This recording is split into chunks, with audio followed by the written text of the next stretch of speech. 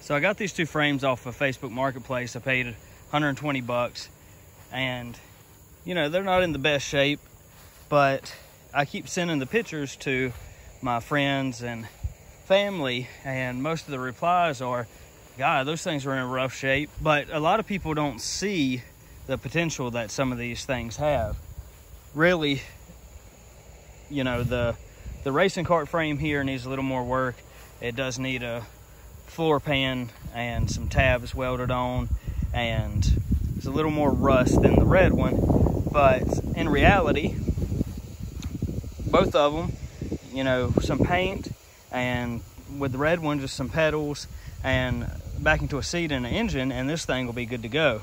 You know, it does need new tires, but they'll work for right now. And with the racing kart here, a floor pan and some paint and some wheels and the engine, and it'll be good to go as well. So, and something I've always kind of took pride in is taking something that's most people would say was trash, and like most of my go-karts I have, I got them for $25 or $125 that somebody was just going to throw away, and now they're all functioning, working go-karts that I'm able to do some pretty cool stuff with. Been kind of debating what I'm going to do with it, but I think I'm going to try to make it into a drift kart like the pink go-kart. They're both similar in size and design, and something I've been wanting to do is make another drift kart so somebody else can try to tandem with me. So I'm going to do a similar setup as the pink go-kart. I am going to have a Predator 2-in-2 on this one with a torque converter. The pink go-kart does have the Tillotson, but I ran it with a Predator for a while, and to be honest, with the right gearing, it performs pretty similar to the Tillotson as far as drifting goes. Now, the Tillotson's got a bit more power, but reduced the gearing on it. So, you know, it's similar to the way the Predator used to run on it, but I was using a much bigger gear in the rear with the Predator. The frame looks like it's in rough shape, but overall it's pretty solid. There's a couple things that are broken, like the tabs for the floor pan here, and we've got a soft spot back here in the seat, a couple holes. So I'm going to weld these tabs back on. I'm going to add a few bars here to mount a seat to, as opposed to sitting on the floor pan, and that's honestly probably why those tabs broke. And I'm just going to cut out this soft spot, leave that open. And I was going to repaint this, but what I think I'm going to do is just, once I fix the stuff that needs to be fixed, I'm going to clear it and go with that patina look. So I was getting some of the pieces on this frame cleaned off so I could re-weld the tabs on, and I started looking over it, and I thought this frame was in decent shape other than just needing paint. But once I started looking at it, I noticed like just something seemed a little weird with some of the joints, and like all throughout the frame here,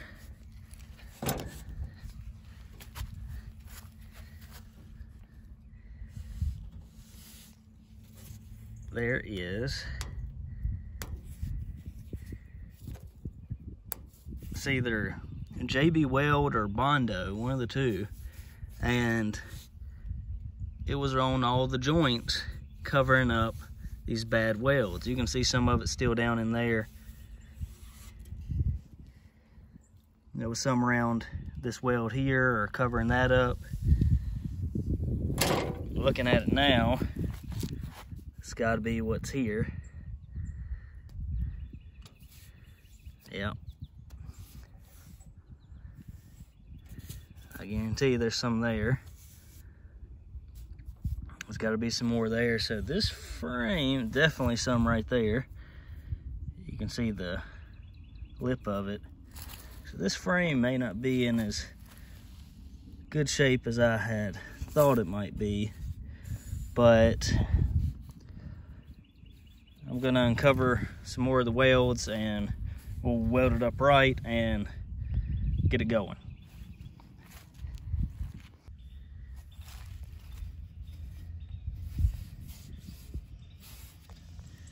Yeah, whoever was working on this frame before this probably shouldn't have been working on it.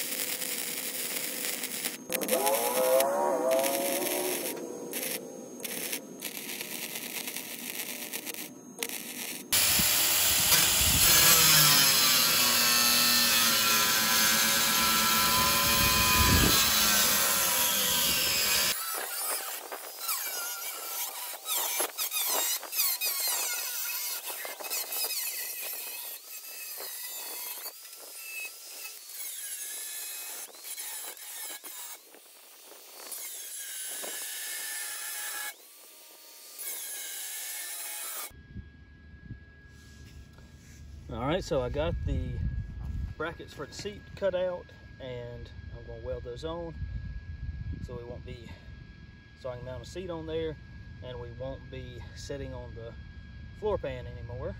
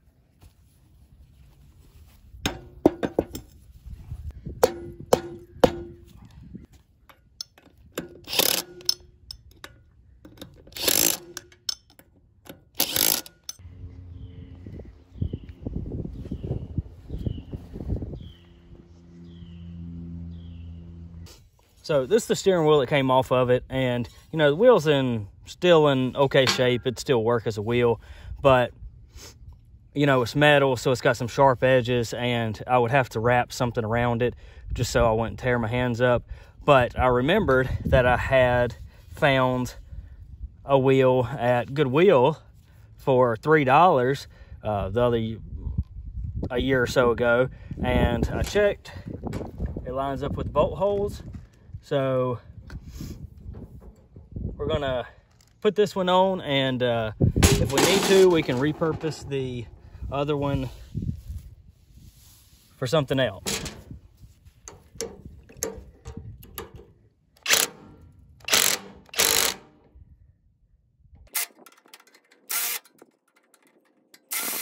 Steering wheel's on.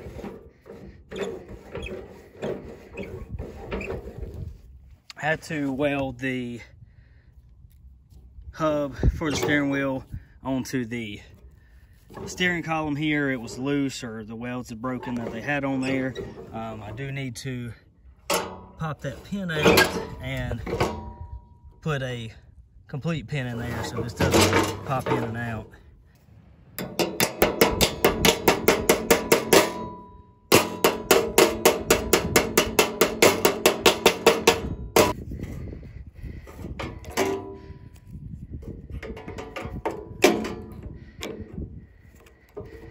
So I got some new wheels, went to Tractor Supply, found some tires that fitted. I wanted the slicks just to help it slide a little more and not tear up the grass. And let's see how they fit. I think I'm gonna have to add some spacers just to get a little clearance between the spindle bracket and the wheel, but we will see.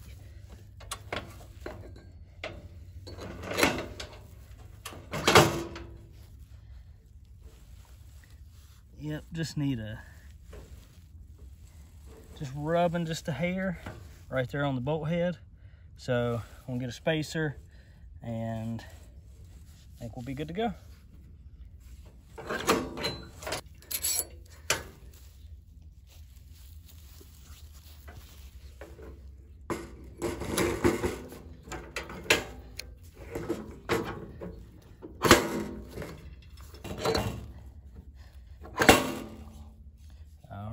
There we go.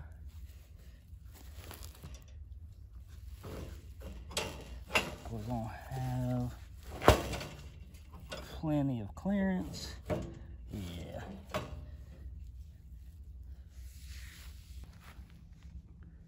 All right, so wheels are on.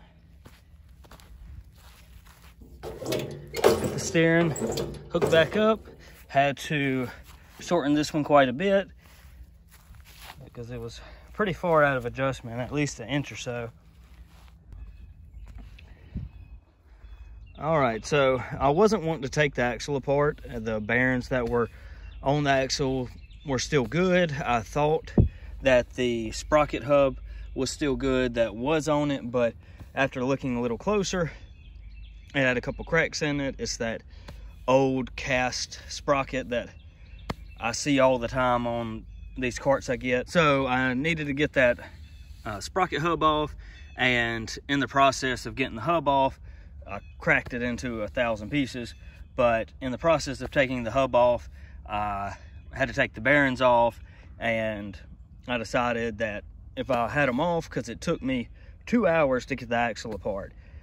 When this stuff gets old and rusted, you couldn't imagine how much more difficult it is to do stuff. So I got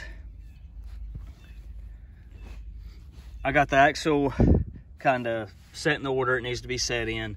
None of this is tight yet because I've still got to, you know, add some keys to a couple pieces. I need to tighten some stuff down, and I need to know where I need to place it based off of the frame.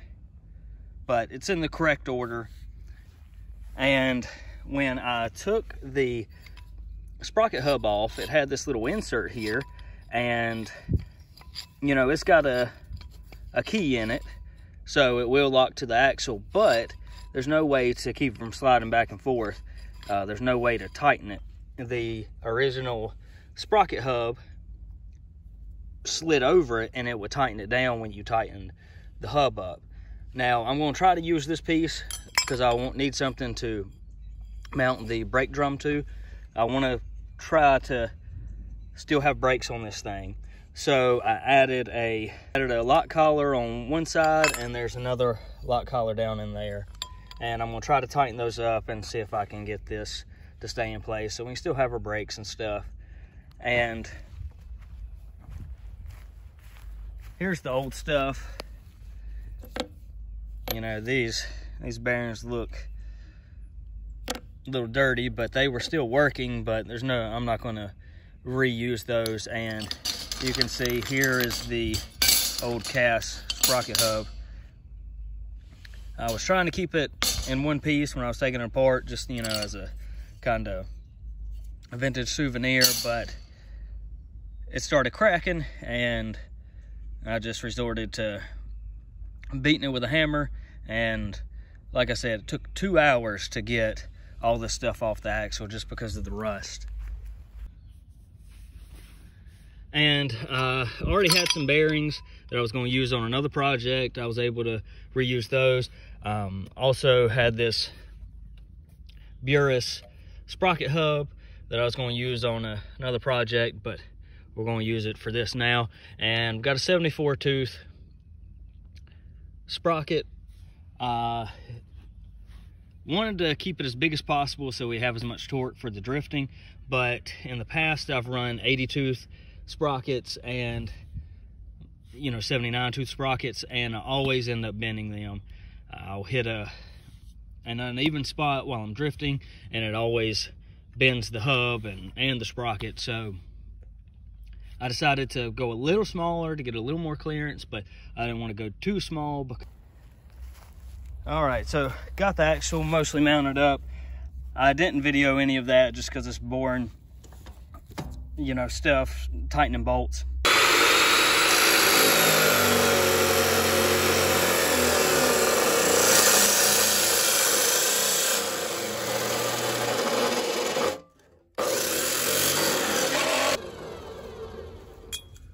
All right, so I'm gonna have to lift the engine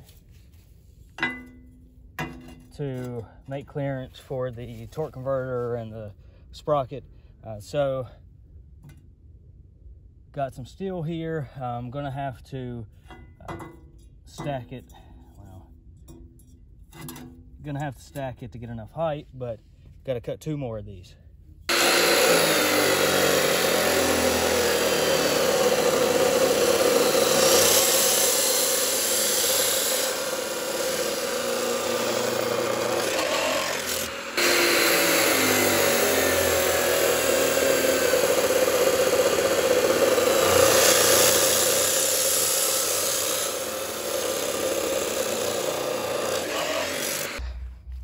Got the riser welded up the other day. And it's a pretty big riser compared to a lot of the stuff I've had to do, but I bought some long bolts from Tractor Supply that will work and hopefully keep it tight on the frame, and we're not gonna have any issues with it. So got the engine riser that I welded up the other day.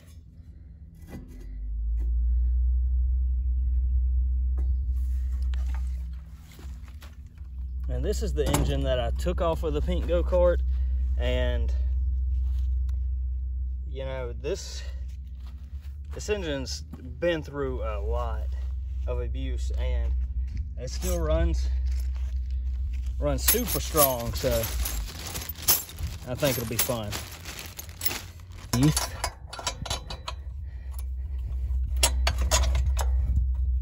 And it looks like they're gonna work out pretty good.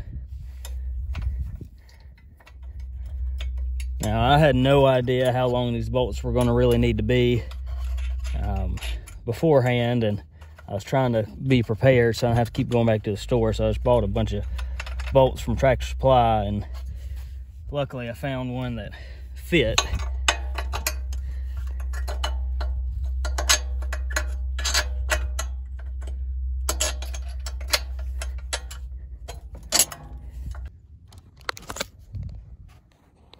All right, so just make sure I got enough clearance, and of course our riser is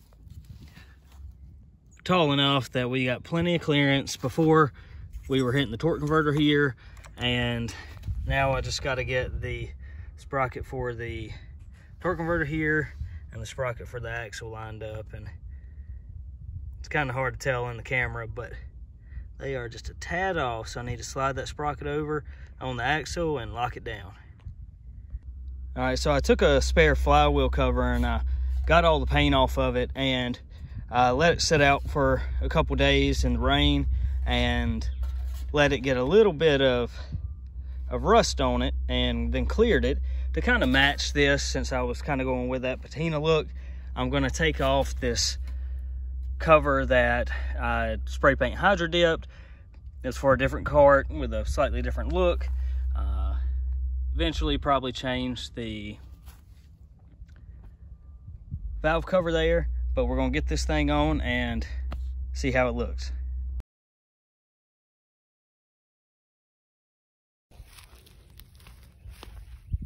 So making a seat just out of wood, want a little bit of give because this thing is a rattle trap. It vibrates your whole body. So I just used some thread certs,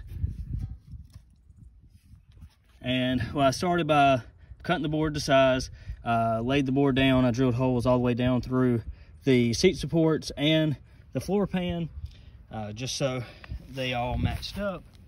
And then I put the thread certs in, and I made a hole in the floor pan big enough that I could get a socket in there, and just bolted it up.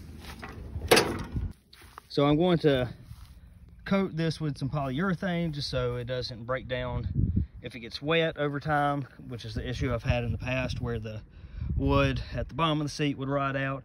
And then I'm going to add some foam and some fabric and make a little seat for it.